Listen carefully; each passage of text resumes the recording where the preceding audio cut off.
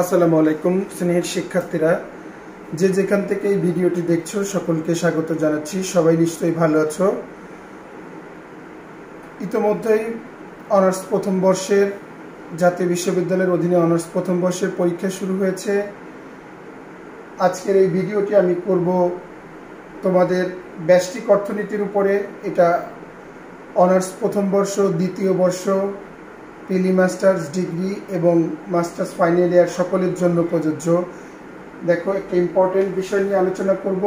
তার আগে বলছি, সবাই অবশ্যই ভিডিওটি বেশি বেশি করে শেয়ার দেবে এবং যারা এখনো সাবস্ক্রাইব করনি তারা অবশ্যই সাবস্ক্রাইব করবে। তাহলে প্রথমে দেখো, যে বিষয়গুলো নিয়ে আমি তোমাদের সামনে উপস্থিত হয়েছি। প্রথমে সুযোগ ব্যয়ের ধারণা, সুযোগ ব্যয়ের ধারণা চিত্রসহ ব্যাখ্যা করো। দেখো, এটা খুব একটা কমন প্রশ্ন, পরীক্ষার জন্য কমন প্রশ্ন, ইনশাল্লাহ আশা করি আসবে। তাহলে এটা শুরু করব। দেখো, প্রথমে আমরা কি করব, একটা সংজ্ঞা দিব। তাহলে দেখো, সংজ্ঞার মধ্যে কি লিখব, কোন দ্রব্যের, দেখো কোন দ্রব্যের, আচ্ছা আগে উপরে আমরা একটু লিখে নিই, পরস্পর সম্পর্কযুক্ত দুটি দ্রব্যের মধ্যে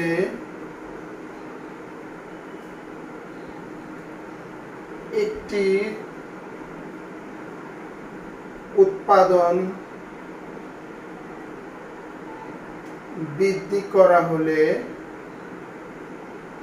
বৃদ্ধি করা হলে অপর দ্রব্যের উৎপাদন যে পরিমাণ ত্যাগ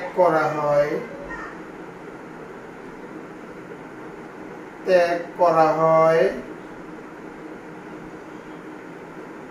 তার হারকে সুযোগ ব্যয় বলা হয়।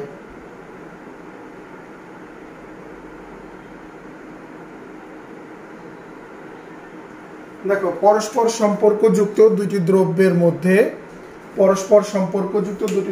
মধ্যে একটি উৎপাদন বৃদ্ধি করা হলে অপর দ্রব্যের উৎপাদন যে পরিমাণ ত্যাগ করা হয় তার হারকে সুযোগ ব্যয় বলা হয়।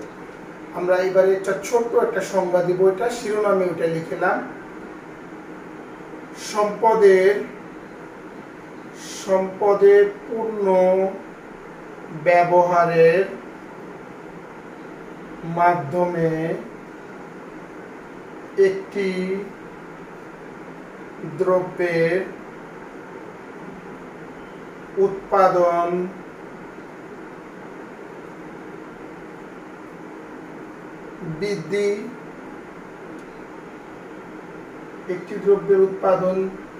বৃদ্ধি করতে হলে অপর দ্রব্যের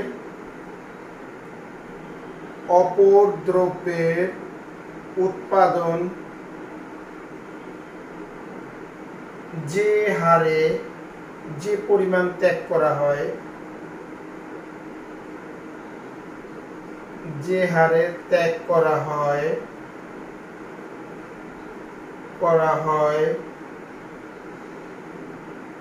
তাকে সুযোগ ব্যয় বলা হয়।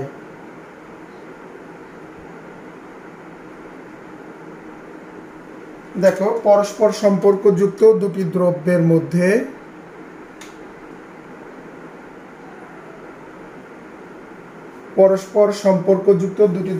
মধ্যে একটির উৎপাদন বৃদ্ধি করা হলে অপর দ্রব্যের উৎপাদন যে পরিমাণ ত্যাগ করা হয় তার হারকে সুযোগ ব্যয় বলা হয়।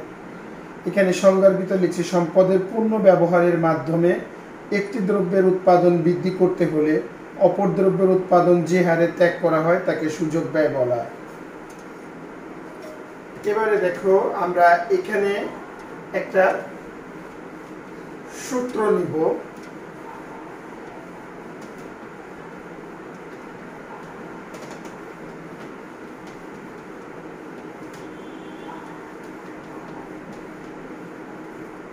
একটা সূত্র ব্যবহার করব। সূত্র সুযোগ ব্যয় ইকুয়াল ত্যাগের হার ভাগ হচ্ছে প্রাপ্তির হার। প্রাপ্তির হার উদাহরণ, একটা উদাহরণ নিব। দেখো এক্স ওয়াই, আর এখানে দেখাবো সুযোগ ব্যয় 1 2, এখানে দেখো 7 4। তাহলে প্রথমটার ক্ষেত্রে সুযোগ ব্যয় বের হবে না, প্রথমটা ডট। পরেরটা দেখো এইখানে 1 একক বৃদ্ধি পেয়েছে 1:2, এখানে কতটা হ্রাস পেয়েছে 3। অর্থাৎ আমরা এখানে বলতে পারি দেখো 3/1 = 3। এটা হলো সুযোগ ব্যয়, আমরা উদাহরণের মাধ্যমে বের করলাম। এবারে দেখো আমরা চিত্রের মাধ্যমে এটাকে দেখব। একটা চিত্রের মাধ্যমে এটাকে আমরা যদি প্রকাশ করতে চাই, চিত্রে উপস্থাপন।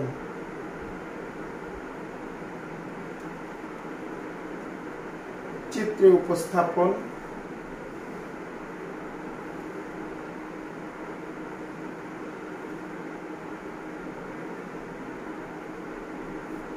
এটা y দ্রব্য, এটা x দ্রব্য এ বি।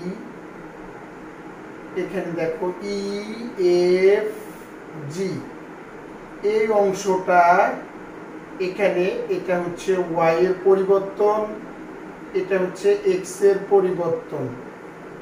এটুকু হচ্ছে y এর পরিবর্তন, x এর পরিবর্তন।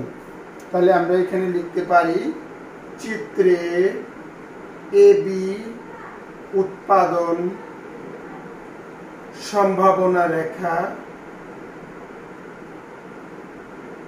উৎপাদন সম্ভাবনা রেখা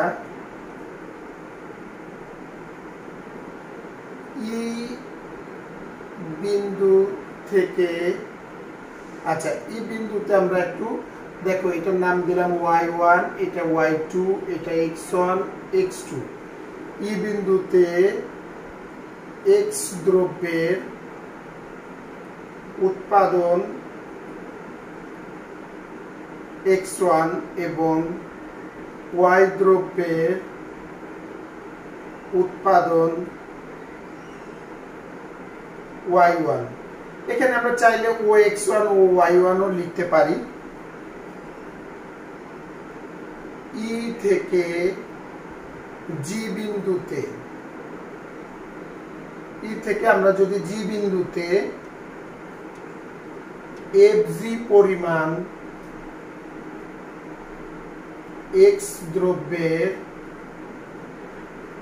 উৎপাদন, দেখো এই যে এফজি পরিমাণ এক্স দ্রব্যের উৎপাদন, এফজি পরিমাণ এক্স দ্রব্যের উৎপাদন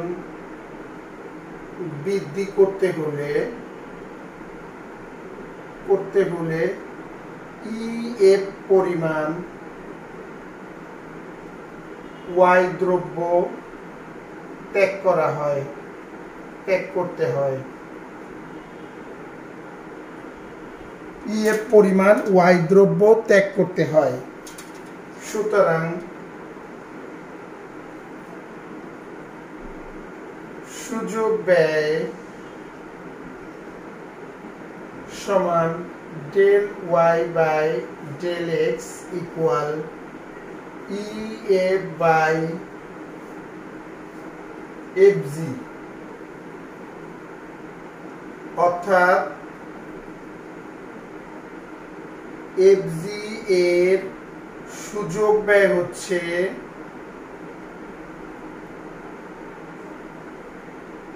EF, FG এর সুযোগ ব্যয় হচ্ছে EF।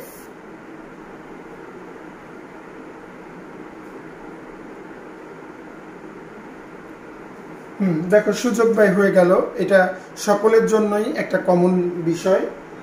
ওকে, আজকের ভিডিও তাহলে এখানে এই পর্যন্ত। আল্লাহ হাফেজ, ভালো থাকো সবাই।